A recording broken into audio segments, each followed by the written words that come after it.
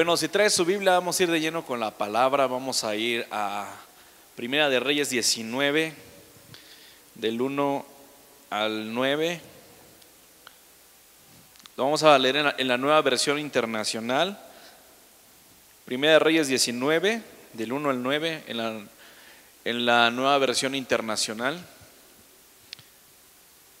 Si gusta puede ver las pantallas si no tiene la misma versión que yo, y lo vamos a leer así. Dice: Acab le contó a Isabel todo lo que Elías había hecho y cómo había matado a todos los profetas a filo de espada. Entonces Jezabel envió un mensajero que le dijera a Elías: que los dioses me castiguen sin piedad si mañana a esta hora no te he quitado la vida como tú se lo quitaste a ellos.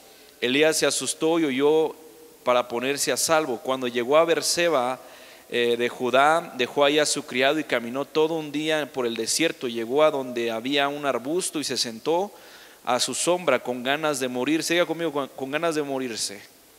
Estoy harto, Señor, protestó, quítame la vida, pues no soy mejor que mis antepasados o mis padres, que dice en la Reina Valera.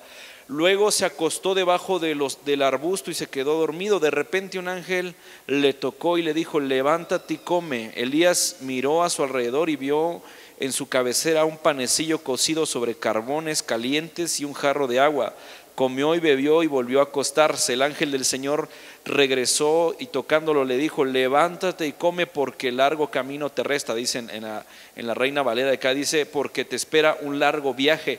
Elías se levantó y comió y bebió. Una vez fortalecido por aquella comida, diga conmigo, viajó 40 días y 40 noches hasta que llegó a Horeb, el monte de Dios. Ahí pasó la noche en una cueva. Y bueno, este es un tema que quería compartir desde hace mucho. Algo que estuve leyendo en el libro de los Reyes. A mí me gusta mucho la historia del profeta Elías. ¿Cuántos han leído Elías alguna vez? En el libro de los Reyes. A mí me sorprende porque a Elías le llamaban el profeta de fuego, porque ¿sí sabía usted que no fue la única vez en el monte Carmelo en la cual Elías hizo descender fuego del cielo? Obviamente en el nombre del Señor, pero no fue la única vez que Elías hizo descender fuego del cielo en el monte Carmelo. También dice la palabra que vinieron grupos de 50 hombres a buscar a Elías cuando él estaba en el monte, no sé si estaba con Eliseo o él solo, pero el asunto es que vinieron a decirle: ¿sabes qué? Bájate de donde estás y ven con nosotros para que seas presentado frente al rey Ocosías y todo ese rollo. Y los dos primeros grupos se burlaron de él y él dijo: y si yo soy siervo de Dios, que fuego del cielo descienda y los consuma a ustedes. Y en ambas ocasiones en las cuales él dijo esto, estos hombres quedaron como chicharrón. Los mató de no sé si cayó un meteorito que habrá caído del cielo, no sé qué le mandó el Señor. El asunto es que los consumió el fuego 2 veces, y ya la tercera vez uno de estos hombres que dirigía estos 50 hombres más le dijo: ¿sabes qué? Ten misericordia de nosotros, porque solo somos soldados, solo hacemos nuestro trabajo, ten misericordia de nosotros, hombre de Dios. Y no los mató nada más por eso, sino iba a haber otra vez más fuego del cielo en ese lugar. Pero déjame decirle que Elías fue llamado el profeta de fuego precisamente por eso, y porque enfrentaba a los reyes como si fueran chamaquitos. Enfrentaba a Acab, se ponía frente a él y Acab le decía: al fin me encontraste, enemigo mío. Y él le decía: no soy tu enemigo, tú eres enemigo de Dios y por eso Dios te está castigando. Y se ponía a hablar al tú por tú con los reyes. Eso sí es tener valor, eso sí es tener convicción. ¿Sabe por qué? Porque Elías no venía con 50,000 hombres detrás de él. Elías no venía con un montón de gente que le ayudara. Él era nada más, y a veces iba a Eliseo, y en esta historia que acabamos de leer solamente tenía un criado. Imagínense eso, nada más una persona ahí de su guardaespaldas, y ni siquiera era su guardaespaldas, solamente era su criado, su acompañante, su Timoteo. No tenía nadie más con él, pero él sabía que tenía el poder de Dios. Y a mí me sorprende porque después del monte Carmelo, dice la palabra del Señor, que cuando sucedió aquello del monte Carmelo, ustedes han leído mucho la historia, ¿verdad? Los que leen la Biblia saben esto, que Elías de alguna manera, o sea, una manera tremenda, venció a los sacerdotes de Acera y los otros de Baal, también los destruyó. 850 profetas fueron asesinados por él. Los llevaron al río Tizón, dice la Biblia, y ahí Elías agarró una daga y mató a todos los 850 profetas. ¿Sabe por qué lo hizo? Porque él tenía que erradicar lo que el diablo estaba haciendo en el pueblo. porque aquellos sacerdotes motivaban a la gente a pecar contra Dios, motivaban a la gente a ser idólatras, a adorar ídolos, y él fue y mató a esos hombres delante de la presencia de Dios, a 850 profetas satánicos, profetas del diablo. Él los asesinó. Y cuando él hizo esto, dicen que al día siguiente o a las pocas horas, Jezabel, que era la mujer del rey Acab, que era la reina de Israel, que es una mujer terrible, ¿verdad? Que cada vez que comparamos a una mujer malvada, siempre la ponemos a ella, ¿verdad? Siempre Jezabel y Jezabel, porque Jezabel era una mujer desgraciada, una mujer mala onda, una mujer que le gustaba mandar a su marido, y Acab era un mandilón de primera, ¿verdad? Y Jezabel era una persona usada por el enemigo para controlar al pueblo de Israel. Y esta mujer imagínense qué tan temeraria era esta mujer, qué tanto miedo daba esta bruja, que le mandó un mensaje a Elías, le mandó un WhatsApp, no sé, le mandó en Messenger, no sé qué le mandó, de qué manera llegó el mensaje a Elías, pero le llegó el mensaje a Elías diciendo: si mañana a esta hora, la misma hora que tú mataste a mis profetas, tú sigues respirando, que los dioses me castiguen.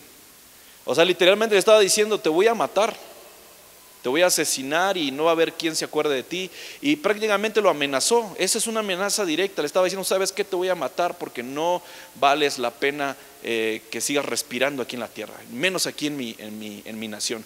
Y le estaba obligando de esta manera a Elías a esconderse. Y Elías lo que hizo fue de que él se escondió, pero no solamente se escondió, sino que dice la Biblia que se deprimió.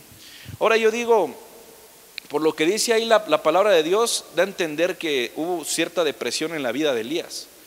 Pero el asunto es de que Elías, es sorprendente cómo él no pudo haberle tenido miedo a 850 hombres, igual de satánicos, igual de locos que Jezabel, y tenerle miedo a una sola mujer, ¿verdad? Algunos hermanos, yo sé qué se siente eso, siervo.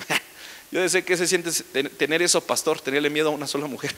Pero el asunto es de que Elías, imagínense eso, qué tan temeraria era esta mujer, que Elías le tuvo miedo, que Elías tuvo que salir corriendo. Y no solamente salió corriendo, sino que se deprimió. Según la palabra, lo que nos explica ahí, dice que él salió huyendo hacia un monte, pero cuando él salió huyendo, dice que se metió debajo de un árbol y ahí se quedó dormido. Dice que el Señor mandó a un ángel, imagínate un ángel bajar del cielo solamente para que te fortalezca. Es algo increíble. Es algo que casi a nadie en la Biblia le pasó a algunas personas, incluyendo a nuestro Señor Jesús, pero este hombre fue una de esas personas. Y Elías no le sorprendió eso. Elías lo vio y dice la palabra que llegó este ángel y le dijo: levántate porque el largo camino te resta. Si se dan cuenta, Dios siempre tiene algo más para nosotros. Tiene algo que quizás nosotros no podemos ver, pero Él sí puede ver, porque Él puede ir al pasado, puede ir al futuro como Él quiera, porque Él no necesita una máquina del tiempo. Él es el tiempo en sí mismo. El tiempo está dentro de Él. Todo el universo está dentro de Él. Ni siquiera podemos saber de qué tamaño es Dios, porque es infinitamente grande. Pero el asunto es que mandó a este ángel que le dijera a Elías: ¿sabes qué? Camina, sigue adelante porque el largo camino te resta. Y Elías dijo: a ver, bueno, está bien. Y le dijeron: come, mira, de aquel lado está tu comida. Y le mostraron una torta y agua y todo eso. Y fue a comer y se volvió a acostar. Eso quiere decir que estaba demasiado triste. ¿Ha visto alguna vez usted a una persona deprimida, a una persona triste? Cuando estás triste, deprimido, quizás por la muerte de un familiar, quizás por una situación económica deplorable en tu vida, quizás por alguna situación muy difícil, ni ganas de comer te da, ¿sí o no? Yo ya he tenido esa experiencia de no tener ganas de nada, no tener ganas ni de estar ahí, ¿verdad? Ni de hacer nada, ni querer nada, porque te sientes tan triste y tan mal que a veces no quieres tener nada. Ya te sientes demasiado mal, dices: es que no me siento bien para comer. Ni siquiera pierdes el apetito por la comida. Cuando quizás estás enfermo, pierdes el apetito, pierdes todo esto porque estás mal, estás en una situación triste, ¿verdad? Algo que debemos de saber es que los cristianos no podemos andarnos deprimiendo, ¿verdad? Obviamente sí podemos ponernos tristes, podemos llegar casi al grado de eso, pero no podemos deprimirnos nada más porque sí. Sino que nosotros debemos entender el tema de hoy. Yo le quise poner así: el Dios antidepresivo. ¿Por qué? Porque nuestro Dios es un Dios antidepresivo. Porque Elías estaba deprimido o estaba a punto de caer en una situación de depresión, de tristeza profunda. La definición en la Real Academia de la Lengua de la depresión es un trastorno psicológico o una tristeza profunda que le da a una persona por una pérdida o por una situación demasiado estresante, ¿no? Yo no sé si algunos de los que están acá han vivido esa sensación de sentirse solos, esa sensación de sentir que nada más va a funcionar, que ya lo que van a hacer ya no sirve de nada. Algo así sintió el profeta Elías. Y Elías le dijo a Dios: mátame, porque no soy mejor que mis padres, no soy mejor que mis antepasados, no soy mejor que todos los que fueron antes que yo. Imagínense, hasta estaba perdiendo su identidad, porque Elías era el profeta de fuego. Nadie más en la Biblia fue llamado el profeta de fuego más que él.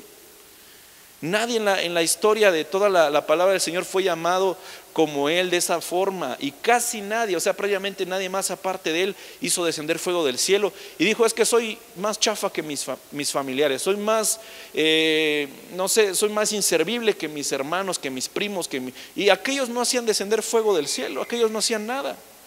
Quizás sus papás habían sido habían hecho otras cosas, pero nunca habían hecho lo que él había hecho. Hay veces que cuando nosotros estamos en una situación así muy triste, a veces hasta el enemigo quiere quitarnos la identidad que Dios nos ha dado. Quiere quitarnos lo que Dios nos ha dado a nosotros. ¿Cuándo saben que Dios le ha dado algo especial a usted? Solo con la salvación es algo que Dios ya le dio, algo increíble que nadie más puede tener. Que quizás en toda su familia nadie es cristiano, solamente a usted Dios le dio ese don de la salvación.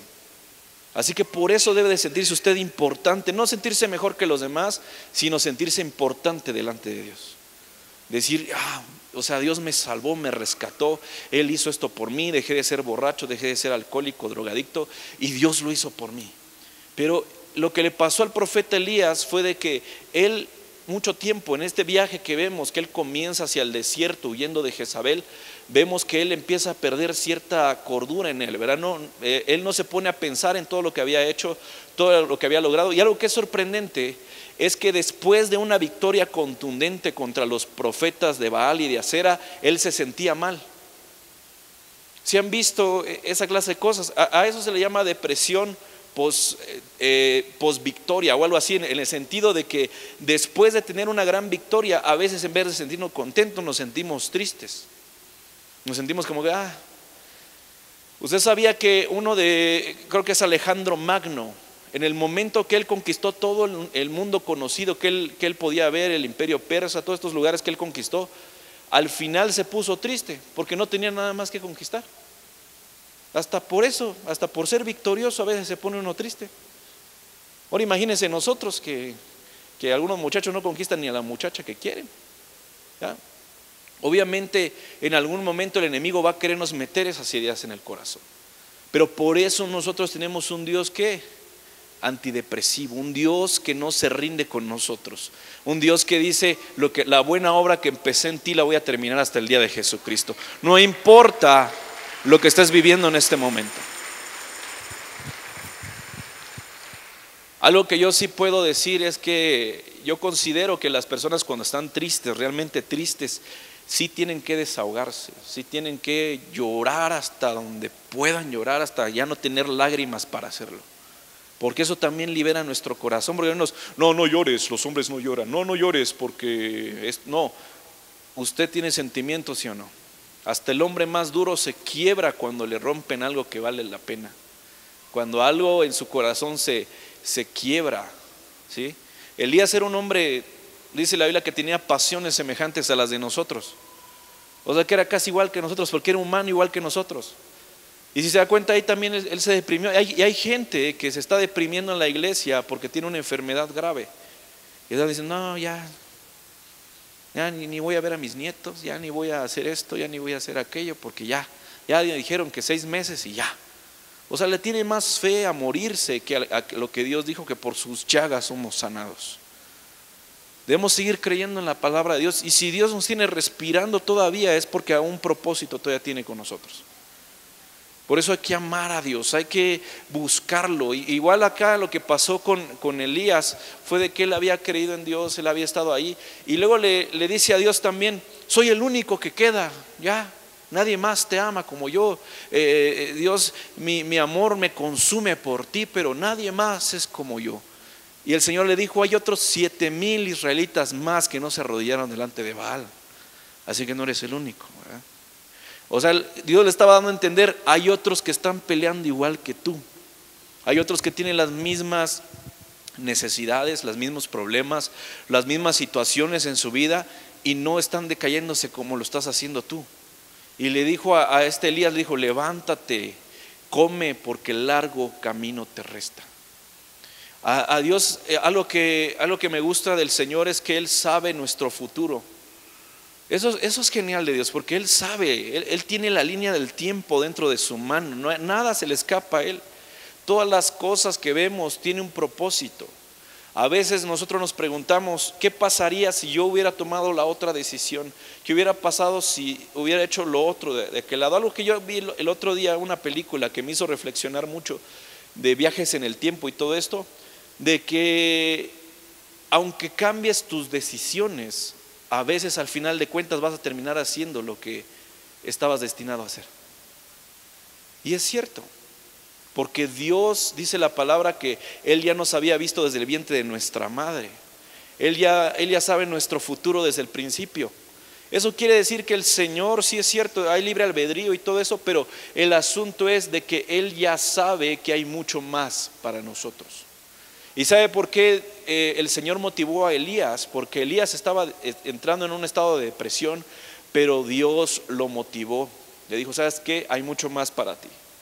Te puedes matar ahorita, agarrarte un lazo y ahorcarte de aquel árbol, pero tengo mucho más para ti de lo que tú imaginas. Y es lo mismo que Dios le dice a usted esta noche, iglesia: Dios tiene más para ti de lo que tú imaginas. Quizás en estos días has tenido un conflicto en tu corazón de decir: es que siento que Dios no me está ayudando, siento que estoy mal, siento que me estoy enfermando, siento que tengo esta tristeza por aquel familiar que murió. Pero déjeme decirle que largo camino le resta todavía. Dios tiene todavía un plan para usted. Dios todavía quiere darle más de lo que ha tenido hasta ahora. Hay muchas clases de depresiones, lo que sucede en nuestra vida por un familiar, por una situación amorosa, hay muchos muchachos que se han matado nada más porque la novia lo dejó, esa clase de cosas, ¿no? ¿Pero por qué? Porque no tienen propósito. Pero cuando estamos en Cristo, Él nos da un propósito eterno, algo que trasciende la muerte, porque cuando nosotros vayamos al cielo vamos a ser recompensados porque nos esforzamos. Porque no nos deprimimos a la primera, no nos caímos ahí. Y algo que a mí me gusta del Señor es que cuando uno lo busca a Él siempre va a estar ahí en los momentos difíciles. Dice la palabra del Señor que Él no dijo que no tendríamos problemas. Él dijo: en este mundo tendrán aflicción, pero confíen en mí porque yo he vencido al mundo. Y quiere decir que en medio de tu situación, al igual que Elías, que tenía una situación fea, que lo andaban persiguiendo y todo eso, en medio de esa situación Dios se va a manifestar. En medio de todo eso Dios va a hacer algo. El problema de muchas personas es que no creen que Dios lo va a hacer. El otro día yo declaré algo porque me sorprendí que en las noticias cristianas pusieron algo que dijeron: ya salió la primera pastora de Canadá. Y así, pues bueno, hay pastores en Canadá. La primera pastora atea de Canadá. O sea, imagínense eso, una pastora atea de Canadá. Digo, ¿cómo va? O sea, esa gringa, ¿cómo va a enseñar a la gente de un Dios que ni ella misma cree? Un Dios que ni de ella misma ni siquiera tiene conocimiento de su existencia. O sí sabe que existe, pero lo ignora. ¿Cómo puede enseñar a una mujer así sobre un Dios que no conoce? Yo me puse a pensar, esa es la primera mujer que lo dice, pero seguramente hay muchos cristianos que están teniendo un cristianismo ateo. ¿En qué sentido? De que están diciendo a otros: ven a tu encuentro, ven, Dios te va a salvar, Dios va a cambiar tu vida, pero ni usted mismo está creyendo que Dios está cambiando la vida de usted. Está siendo ateo dentro de la iglesia. Porque ser un ateo es no creer en Dios, no creerle a Dios. Y hay mucha gente que sin darse cuenta están siendo ateos dentro de la iglesia. Están diciendo, otra gente, sí, Dios te puede salvar, Dios te puede sanar y todo, pero ni ellos mismos creen que Dios los puede sanar a ellos. ¿Sí se oye ridículo, sí o no? No podemos hablar de un Dios que no conocemos. No podemos hablar de milagros que Dios no ha hecho en nuestra vida tampoco. Si usted quiere que Dios haga milagros en su vida, los debe de provocar. Debe de pedirle al Señor, decirle: Señor, yo creo en ti y en tu palabra, sé que algún día tú me vas a sacar de esta enfermedad, un día tú me vas a librar de esta deuda que tengo, y Dios lo va a hacer. Pero debemos de buscar primeramente el reino de Dios y su justicia. El problema de muchos es que cuando se deprimen, lo primero que hacen es decirle a todo mundo en las redes sociales, o se van a quejar con su amiga que no le ayuda en nada. Hasta su amiga mundana: no, es que la Virgen me ayudó a mí. De repente estaba yo rezando y apareció una rosa blanca, ya tengo la confianza de que ella lo va a hacer. ¿Y usted qué onda? Usted no tiene que esperar ni una rosa blanca, ni una paloma amarilla para creerle a Dios. Dios lo va a hacer porque tiene un compromiso con usted. Tiene el compromiso de estar con usted todos los días hasta el fin del mundo. Y eso tiene que fluir en nuestro corazón, ser gente que realmente le cree a Dios, no ser ateos cristianos, o llamarnos cristianos sin serlo. Cuando somos cristianos es porque le creemos a Cristo, ¿sí o no? Entonces hay que creer en eso, creer en lo que Jesús dijo, creer que Él iba a hacer las cosas. Es tiempo de que la iglesia, cuando tenga problemas, se acerque a Dios y no a otra persona. Tiene que acercarse a Dios, tratar de buscarle. Algo que a mí me gusta, como dije, del Señor, es que Él, cuando nosotros lo buscamos a Él, mucho tiempo estamos ahí buscándolo. ¿Sí o no que cuando usted se siente mal, cuando no quiere usted nada, al igual que le pasó a Elías, Dios se va a acercar a usted y lo va a levantar? Porque dice la palabra que 7 veces cae el justo, pero las 7 Dios la levanta. ¿Y a eso a qué se refiere? De que usted puede caer en una situación triste, en una situación agobiante, pero eso no quiere decir que va a estar ahí todo el tiempo, sino que Dios tiene un plan para levantarle otra vez. Por eso acá Elías, que era un hombre semejante a nosotros, un hombre igual de malo que nosotros, igual de torpe que nosotros, igual de ilógico a veces que nosotros, aún así Dios lo levantó. Aún así dice la palabra que envió un ángel que le ayudara, le dijo: párate, levántate, porque largo camino te resta. Hay mucho más por hacer cerca de Dios, pero cuando usted le está creyendo, diciendo: bueno, está bien. Elías a regañadientes le creyó a Dios, ya dijo: bueno, ya voy a caminar, pues nada más porque me estás diciendo. Yo nada más miraría un ángel y ya me emocionaría, ¿sí o no? Usted también lo miraría y dijo: oh, un ángel bajó a hablarme, qué padre. Pero Elías dijo: sí, ángel, sí, está bien, andate para allá, quiero dormirme otro rato. No, debemos empezar a creer, ¿verdad? Decirle al Señor: bueno, Dios está haciendo algo por nosotros. Los ángeles son, dice la palabra, que son espíritus ministrados enviados en nuestra ayuda. Cuando el enemigo quiere atacarnos, de repente Dios también envía ángeles que nos protejan de esos enemigos.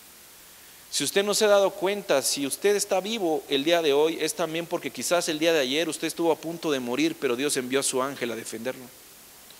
Tal vez iba a estar en una situación, iba a conocer a alguien que no debía conocer, y Dios envió a su ángel también para apartarlo de usted. ¿Sí? Porque cada uno de nosotros también tenemos un ángel que nos cuida. Un ángel, le llaman secularmente el ángel de la guarda o de la guardia, no sé cómo le llaman. Pero el asunto es de que Dios envía a sus ángeles a favor de nosotros.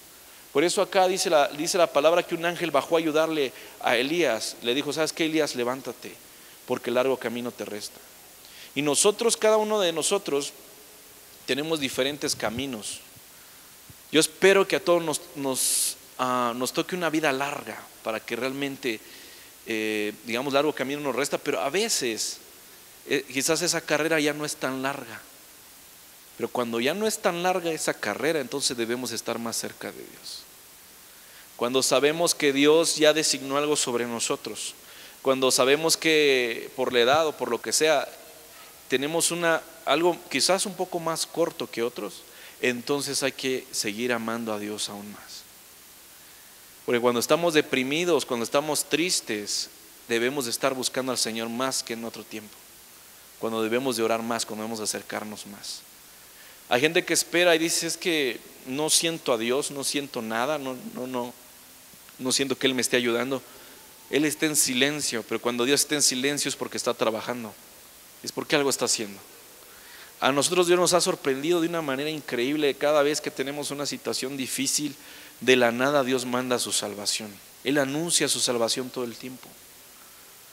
¿Sabe a qué me refiero con anunciar su salvación? Es que sí o no, usted cuando digamos tiene una deuda, pero sabe que le van a pagar su tanda el día 15 y le van a cobrar el día 13, pero sí o no que está esperanzado en su tanda del día 15 para poder saldar su deuda. Sí, está diciendo, bueno, la salvación está anunciada. Algo así quiero darles a entender. Cuando nosotros estamos tristes, desconsolados, con un problema grave, pero sabemos que hay un Dios antidepresivo que va a estar ahí, un Dios que el día más difícil ahí va a estar.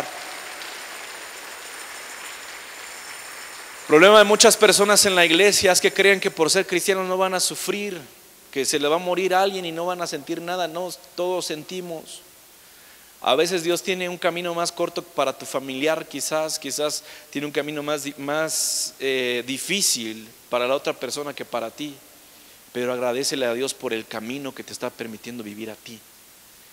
Porque quizás otros no están aquí esta noche porque se perdieron, porque se alejaron del camino de Dios, porque dijeron: no, ya no soy mejor que mis padres, mejor mátame, y lo mataron. El asunto es, nosotros seguimos acá, entonces hay que seguir buscando la voluntad de Dios.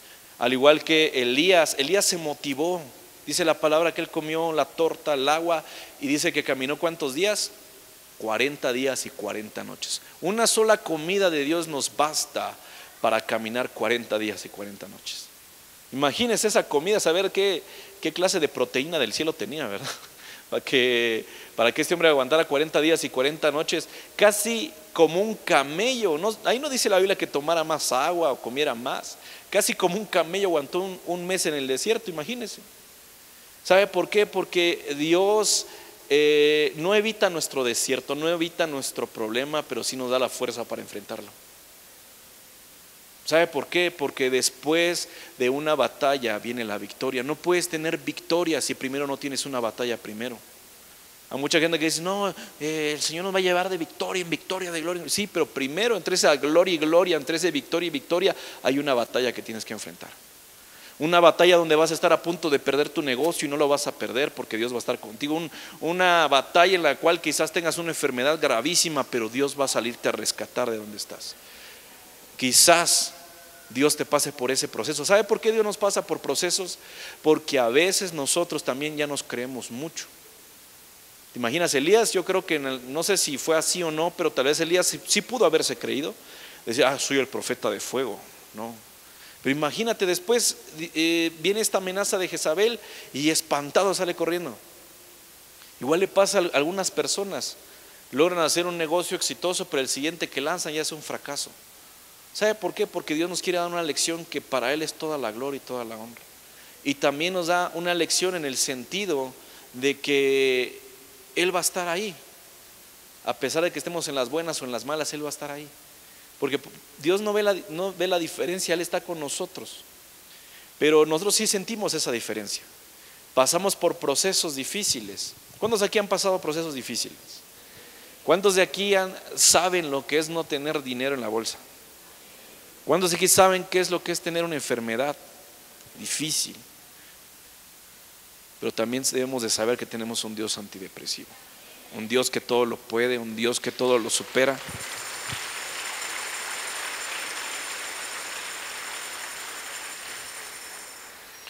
Y mire que dice la palabra de Dios en 2 Timoteo 1:7, nos dice: porque no nos ha dado Dios espíritu de cobardía o de miedo, sino de poder, de amor y de dominio propio. Eso es a lo que Dios nos ha llamado, iglesia, a tener poder, amor y dominio propio. Por eso ahí Elías, a través de la comida que Dios le dio, si leemos en los versículos siguientes, en cada momento Elías como que decaía y se volvía a salir. ¿Sabe por qué es así? Porque los humanos somos así. ¿Sí o no que sí somos? Hay ratos que nos emocionamos y todo lo puedo en Cristo que me fortalece y Él está conmigo, y al día siguiente y nos deprimimos, ¿no? Nos ponemos tristes. Ya nos vamos por ahí, no, es que se murió mi familiar, es que me dio una enfermedad, y todos estos procesos que Dios nos hace vivir. Pero así somos los humanos, y Elías es el claro ejemplo de que si nosotros estuviéramos en la misma posición que él, seríamos igual de chillones, seríamos igual de miedosos, porque somos humanos. Pero dice el Señor que nos ha dado poder, amor y dominio propio. Pero ahí Elías cada día tenía que tomar la decisión de ponerse de pie otra vez.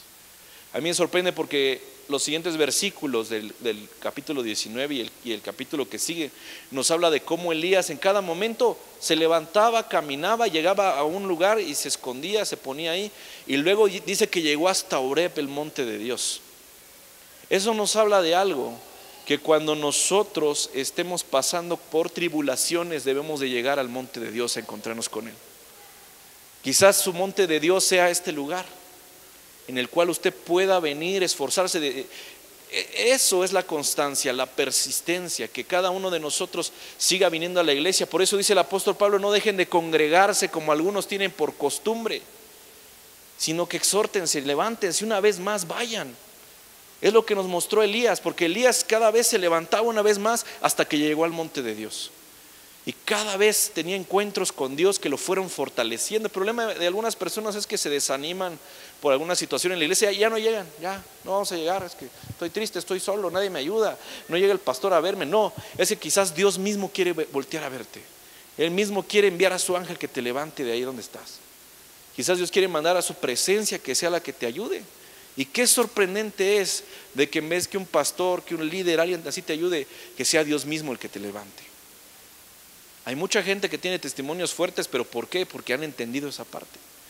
Y lo que quiero decir es que cada vez podemos estar tristes o algo así, o quizás queriendo entrar en un estado de depresión, pero hay que pararnos otra vez.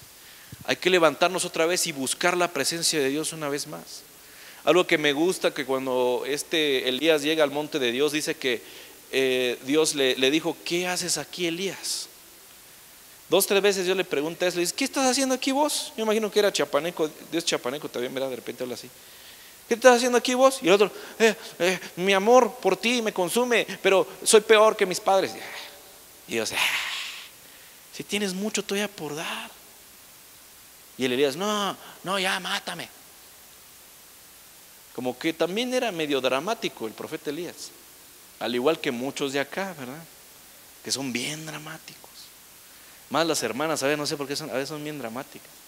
Ay, ¿cómo es posible? No, tranquilos. Dios nos está volteando a decir: ¿qué estás haciendo acá? Hay mucho por hacer todavía. ¿Por qué estás deprimido? Todavía tengo mucho que darte. Y Elías, cada vez que Dios le preguntaba: ¿y qué estás haciendo? Me consume mi amor por ti, mátame. Ya, eso era todo lo que decía. Pero Dios todo el tiempo lo estuvo motivando. Y luego dice la palabra que Elías empezó a escuchar que vino una tormenta y Dios no estaba en la tormenta. Vino un terremoto y Dios no estaba en terremoto. Y se han puesto a preguntar: ¿por qué pasó primero esas cosas? Porque Dios quería mostrarle su poder a Elías. Quería mostrarle lo poderoso que es. Decirle: si yo puedo hacer pedazos los montes, si yo puedo hacer una tormenta en un desierto que llueve cada 100 años, si yo puedo hacer eso, ¿por qué no te podría salvar a ti? Porque dice la palabra que después hubo un soplo suave y apacible, y ahí estaba Dios. ¿Sabe por qué? Porque Dios le mostró a Elías y le dijo: si soy tan poderoso para romper las montañas, para hacer llover y hacer que salgan ríos donde no habían ríos, ¿por qué no te voy a sacar de donde estás? A mí me gusta Dios, ¿sabe por qué? Porque muchas veces no nos responde como nosotros queramos. Que decimos nosotros: ¿y Dios, por qué me tienes aquí? Y queremos que Dios nos explique todo. Bueno, es porque hiciste aquello, es porque quiero procesarte con tal cosa. ¿Sabe qué? No pasa eso. Algo que me gusta mucho, que también es muy parecido a lo que le pasó a Job, es que Dios no le explicó a Job por qué hizo las cosas. No le dijo: lo hice por esto, por aquello, por asado, o te pasó esta situación por lo otro. Le dijo: ¿quién le puso límite al mar? ¿Quién encerró a Leviatán, que es un monstruo enorme en el agua? ¿Quién hizo todo eso? ¿Dónde estabas tú cuando le puse límite a las olas del mar? ¿Dónde estabas? Cuando Dios le dice algo así a los humanos, a nosotros, nos da a entender, si yo soy Dios todopoderoso y puedo controlar todo eso como si nada, ¿por qué no voy a controlar tu vida como yo quiero? Dios nos demuestra que Él es todopoderoso para que nosotros entendamos y decir, bueno, esta tristeza que estoy viviendo, esta tristeza, no sé, temporal, esa tristeza que estoy viviendo en este momento por esta situación, no es eterno. Porque Dios siempre va a sacar su mano a favor de nosotros. Él va a anunciar su salvación, va a decir, yo he venido, como dijo el Señor Jesús, yo no he venido para condenarlos, sino he venido para que tengan vida y la tengan en abundancia. Y es lo que Dios está llamando esta noche, iglesia. Yo no sé si en este lugar hay chicos deprimidos por algún motivo, si hay una persona deprimida por algún motivo que hasta el suicidio ha pasado por su mente. Déjeme decirle que largo camino te resta. Porque Dios no te llamó para morir, no te llamó para muerte, te llamó para vida. Te ha llamado para que seas su hijo, te ha llamado para que tengas vida y la tengas en abundancia. No te llamó para andar tristeando, no te llamó para andar escondido debajo de los árboles o en las cuevas como Elías. Te llamó para que camines hacia el propósito que Dios tiene para ti. Porque el diablo todo el tiempo va a querer destruirnos, va a querer destruir nuestro propósito, porque sabe, incluso a nosotros a veces pensamos que no tenemos potencial, decimos, es que yo no soy tan bueno, yo no predico tan bien, no toco tan bien la guitarra, no dirijo tan bien la célula, no hago tan bien esto. Pero hasta el diablo tiene más fe en nosotros que nosotros mismos. El diablo dice, si lo dejamos que no esté deprimido y así, nos va a dar en la torre, nos va a hacer un desastre. Hay que mantenerlo deprimido con pensamientos suicidas, con un montón de cosas, porque seguramente si no tiene eso en la mente, nos va a dar en la torre a todos.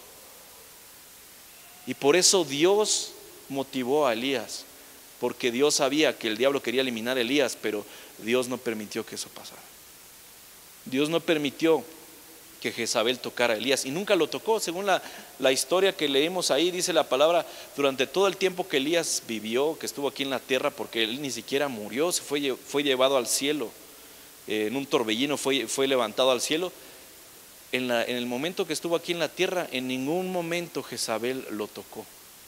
¿Sabe por qué? Porque no se va a hacer la voluntad del enemigo, se va a hacer la voluntad de Dios en nuestra vida.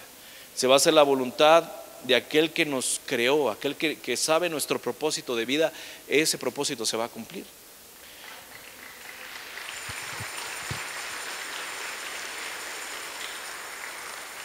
A mí hace unos años, ya tiene varios años, sí, viví un episodio muy triste, muy fuerte personalmente. Me sentí tan mal que incluso me llegué a pensar y dije, es que ya no va a venir nadie a la iglesia, ya no voy a ser usado por Dios, ya nadie nos va a invitar, y todo así, todo lo dramático como Elías, ¿verdad? Todo, no, ya somos peores que nuestros padres, ya llorando y todo.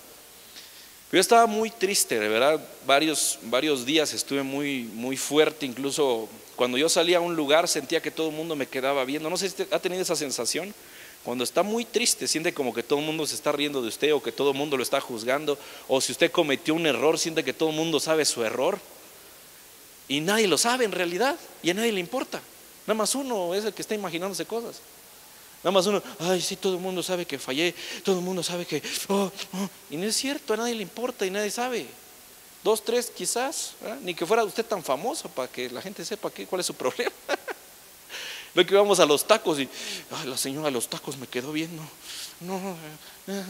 Yo he tenido esa sensación horrible de estar así, pero siento que también es un ataque del enemigo. Pero dice la palabra de Dios que Él no nos da más, más presión de la que no podamos soportar. Dios nos envía cosas en nuestra vida difíciles, pero sabe que podemos salir adelante. Sabe que podemos sacar la casta de ahí, podemos demostrarle al diablo de qué estamos hechos. Dios lo sabe. Por eso dice la Biblia que Él no nos pone más presión de la que podamos aguantar. Porque se imagina si Él nos presionara demasiado, explotamos, pero no, Él nos pone una presión que podamos soportar. Pero yo me acuerdo haber estado en esta situación, ¿verdad? Personal, no estoy hablando de nadie más, de mi persona estoy diciendo hace años, y sentirme de esta forma. Y me acuerdo que fui invitado a un lugar, creo que allá por Pachuca, por ahí, pero el pastor de ese lugar empezó a hablar en un momento de ministración. Dios lo usaba este hombre de una manera poderosa, y yo estaba muy mal. Le dije a Dios, Señor, estaba yo arrodillado, Así le dije a Dios, estaba yo ahí y explicándole: Señor, no sé si tú nos vas a seguir sacando adelante, no sé si tú vas a enviar más gente o qué vas a hacer, no sé si tú me puedes dar una estrategia, algo mágico, quería yo, no algo especial.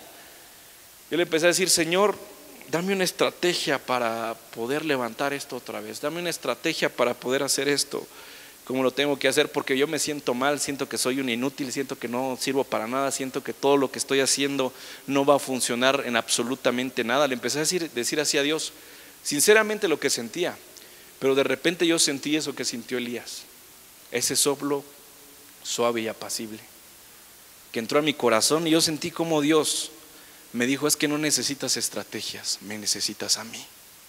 No necesitas que te solucione tu bronca, solamente necesitas buscarme a mí. Solamente necesitas conocer mi poder, porque conociendo mi poder vas a saber que todo lo que te ha pasado antes tiene un propósito. Y para el día de hoy yo puedo decirle que ya nunca me ha pasado algo así, porque entendí algo: por más profundo que el diablo nos quiera tirar, la mano de Dios es demasiado larga para sacarnos de ahí. Dios nunca se va a quedar con las manos cruzadas, nunca va a decir: bueno, hay que hagan lo que quieran.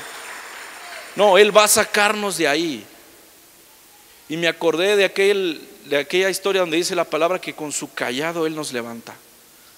¿Sí sabe qué es un cayado del pastor? Los pastores tenían dos palos, dos varas que usaban. Una vara la usaban para chicotear a los borregos, ¿verdad? Para andarles ahí pegando, moviéndolos. Y había otro que era como un gancho así, grandote. Y esa que se refiere ahí la palabra de Dios. Y ese era un bastón largo que los pastores metían hasta el fondo, agarraban al borrego de la cintura y lo sacaban de ahí. Y cuando hacían eso, salvaban al borrego de donde se cayera. Y yo algo así sentí con Dios, ¿verdad? Yo dije: la mano de Dios es tan grande que me va a sacar de donde yo esté. Y pensando en eso, al siguiente año a mí me sorprende, porque los próximos meses, ni siquiera el próximo año, los siguientes meses, Dios nos empezó a levantar de una manera poderosa aún más. En el ministerio, en lo que uno estaba haciendo, yo empecé a ver cómo Dios nos levantó, porque a mí me sorprendió, porque a los meses siguientes prácticamente, después de ese encuentro que tuve con Dios, en el cual Él me dijo: levántate porque largo camino te resta. Cuando Él me dijo eso, cuando me dijo: ¿sabes qué? No necesitas otra cosa, me necesitas a mí. El siguiente año Dios hizo que este lugar se llenara de jóvenes, se llenara de una manera increíble, en un congreso de los más grandes que hemos tenido.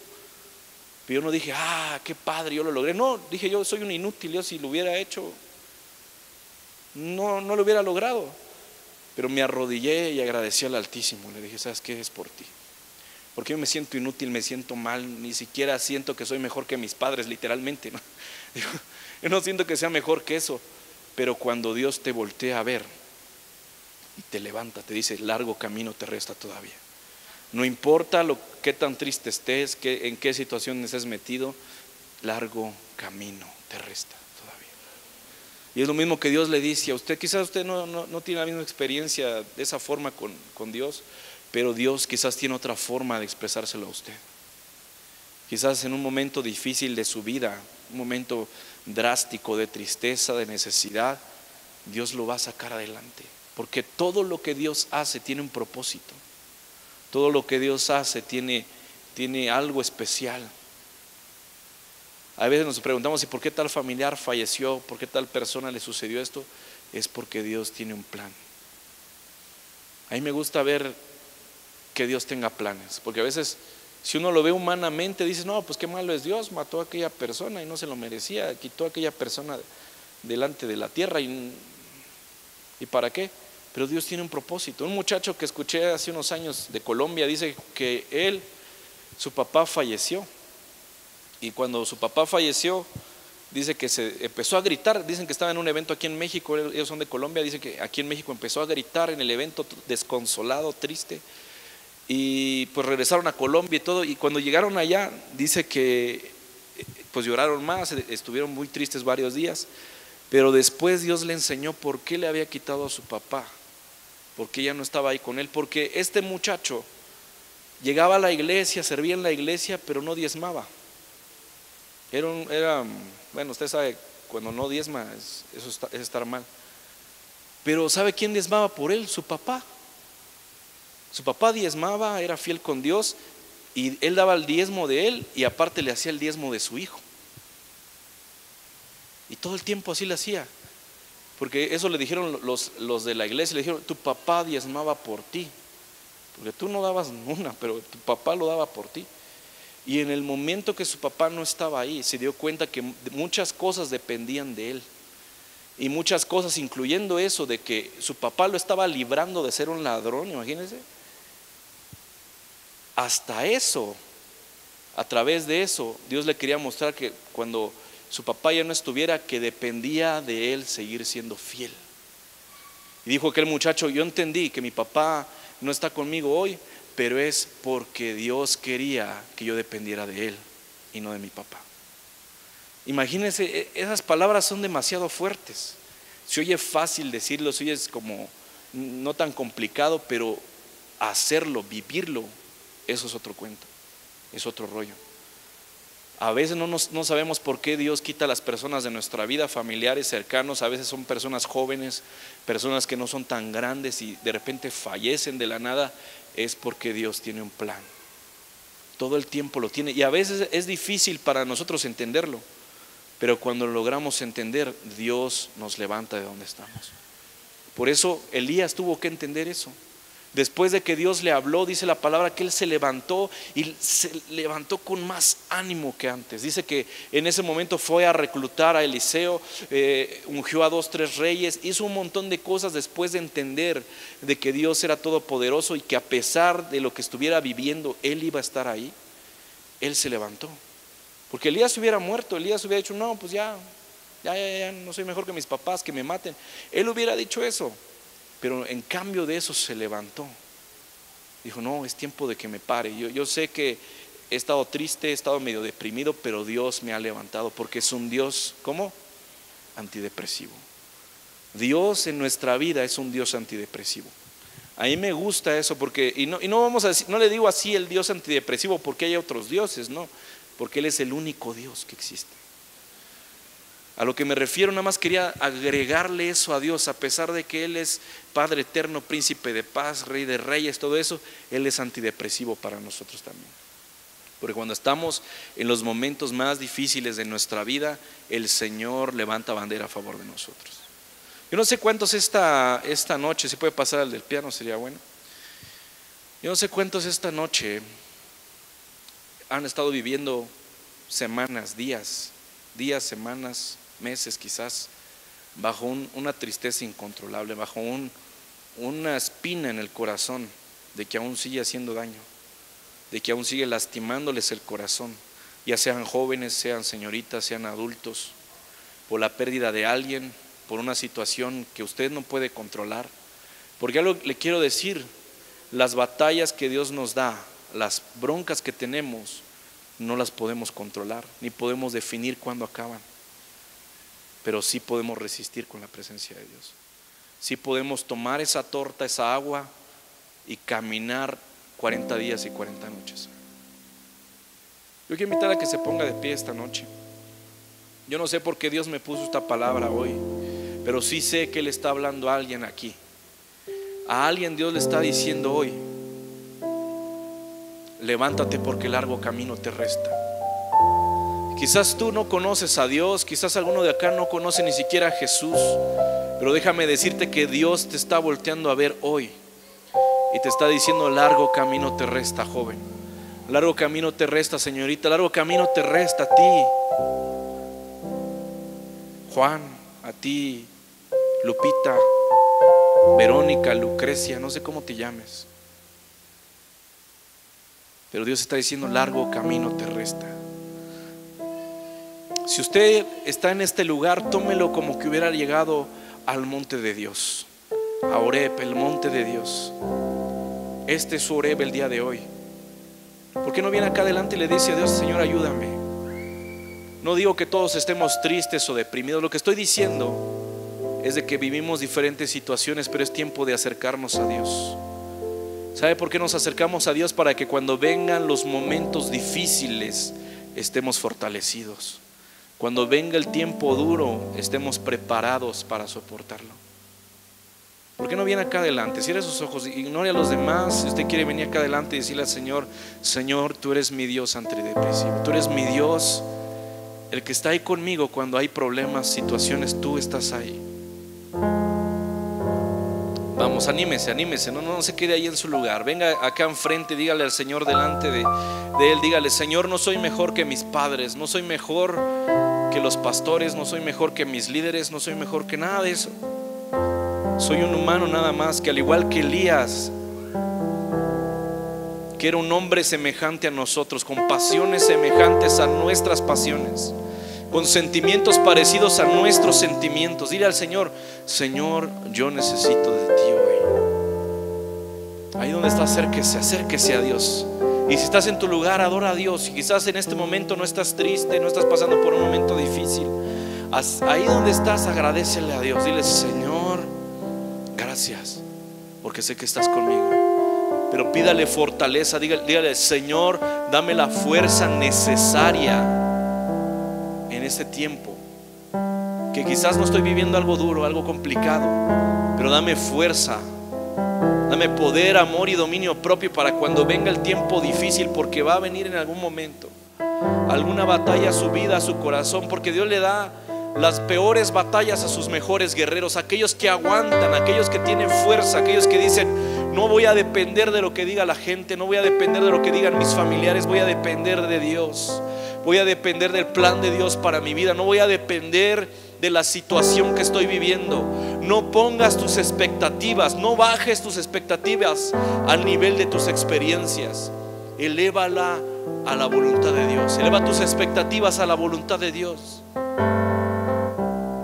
No reduzcas tu vida, tu situación en este momento, porque estás en un bache, estás en un agujero, pero Dios va a levantar su mano, porque su mano siempre está para salvarnos, siempre está para rescatarnos. Señor, yo sé que tú estás acá. Te pido que levantes a mis hermanos, Señor. Dale la fuerza a aquellos que quizás están siendo debilitados por el enemigo, aquellos que son debilitados. Te pido que tú los levantes, Señor. Inflúyeles fuerza. Trae fuerza a esta iglesia, Señor. Que en los momentos difíciles sepan resistir al enemigo, que sepan de que tú enviarás tu salvación, tú anunciarás tu salvación. Levántate y rescátanos esta noche, Señor. Anuncia tu salvación. Queremos ver tu poder rompiendo la oscuridad en nuestra vida. Queremos ver cómo tú te manifiestas, Señor. Ya no queremos depender de nuestras fuerzas. Queremos ser como Elías, Señor, que se paró una vez más, que sabía que la tristeza lo estaba derrumbando, pero él se ponía de pie una vez más. Te pido, Señor, que ese sonido suave y apacible, Señor, ese zumbido suave y apacible venga sobre Torre Fuerte esta noche. Que ese aire de tu presencia venga a este lugar, Señor. Que el que está en la puerta, Señor, hasta el que está aquí enfrente lo siente en este momento, como tu presencia está rodeando a cada uno de nosotros. Queremos ver lo que tú eres capaz de hacer, Señor. Trae tu poder a nuestra vida, Señor. Levanta a aquellos que han estado caídos. Levanta a aquellos que han estado tristes, aquellos que han tenido problemas graves, Señor. Te pido que tú los levantes, porque tú eres nuestro Dios antidepresivo. Tú eres nuestro Dios que no permite que el enemigo nos inunde de tristezas, de miedos, sino que nos has dado un espíritu de poder, de amor y de dominio propio, Señor. Te pedimos que tu presencia descienda en esta hora, Señor, sobre cada familia, cada persona, Señor. Si en un futuro vienen situaciones, Señor, si este año tú tienes planeado algo drástico en nuestra vida, Señor, te pedimos que nos des la fuerza para soportarlo, Señor, porque sabemos que no tenemos la vida comprada, no tenemos la vida planeada, y sabemos que el enemigo vendrá como un río, Señor, pero tu Espíritu Santo levantará bandera a favor de nosotros.